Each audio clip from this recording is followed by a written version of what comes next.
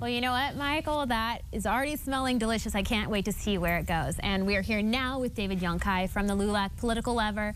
And LULAC recently published its 3,000th edition. Congratulations. Thank you. When I started doing this about 9 years ago, I didn't know there was going to be so much to talk about with these politicians, but apparently they surprise you every day. Apparently so, and there's certainly a lot to talk about today after last night's Republican debate.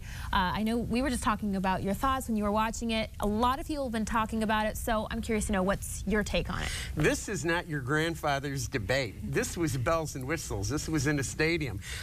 It was almost like a perfect marriage between the moderators and Donald Trump. You couldn't even ask for any type of conflagration of people who were actually together. I mean, you know, the Fox questionnaires were coming hard at Trump. They were firing rockets at him, and he was going right back at him. So it was a good first start for debates. If people weren't interested in debates before this one, this is going to be the one that's going to, you know, catapult them into being interested in debates. Well, I feel like just with Donald Trump, it's kind of just sucked everyone in just because he's so different than your standard politicians.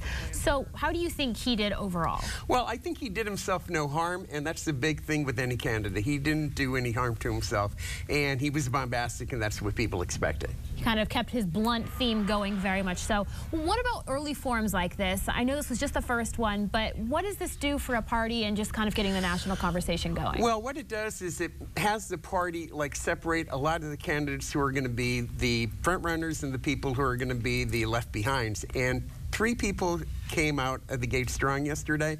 Carly Fiorina in the first debate, Marco Rubio, who talked about generational strengths that he has as a candidate against a candidate like Hillary Clinton, and John Kasich. I think John Kasich, by answering that question about single-sex marriage and that it was the law now and that he would support that law, that was huge because he's looking toward the general election.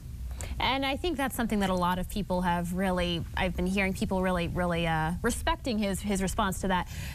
There were a lot of candidates. It was hard for them to get a word in occasionally. Has there ever been this many candidates running for office at the same time? Yes. In 1976, the Democrats had 15 candidates running. But we didn't have cable news network. We didn't have the rock and roll show that we had last night. And also, we only had 3 networks. But half of those dropped out before the primary started. All right. Well, if you were a party chairman, or if I were a party chairman, what do you think? As a party chairman, do you want more or less candidates? I want less because, you know, they talk about, oh, you know, they have to be tuned up for the general election. No, you don't want that. You want to get your message out real quick and real fast. So if I were a party chairman, no, there's no way I'd want 15 of them. That's why they divided them up. If I were the party chairman, I'd have like 3 of them in each place instead of like half of them, you know?